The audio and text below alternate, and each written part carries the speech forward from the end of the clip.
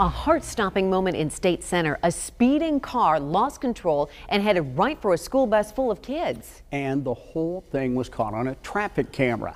New at 6, KCCI's Andrew Mullenbeck found out what caused this very close call.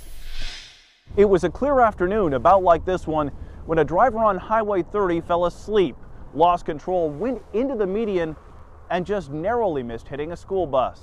A traffic camera captures the moment. An SUV barrels into the median just as a West Marshall school bus is going the opposite direction.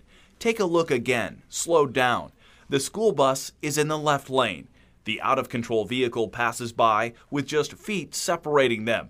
Then it snaps off a road sign before bits and pieces start falling off.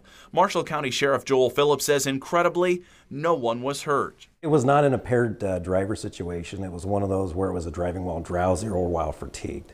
And unfortunately, that happens more often than we think, where there's just no evidence of a reason why that motor vehicle would leave the roadway. There's no skid marks, no braking. The West Marshall bus was carrying 27 students, 3 coaches, and the driver.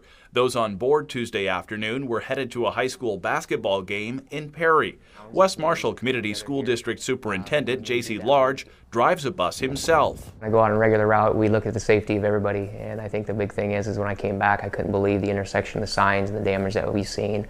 Very fearful that it was either a student of ours that was going across the intersection or if it could have been a bus driver. The driver was issued traffic citations, but law enforcement says this near miss is a reminder about road safety around the holidays, especially as many people are tired and thinking about other things. In State Center, Andrew Mullenbeck, KCCI 8 News, Iowa's news leader.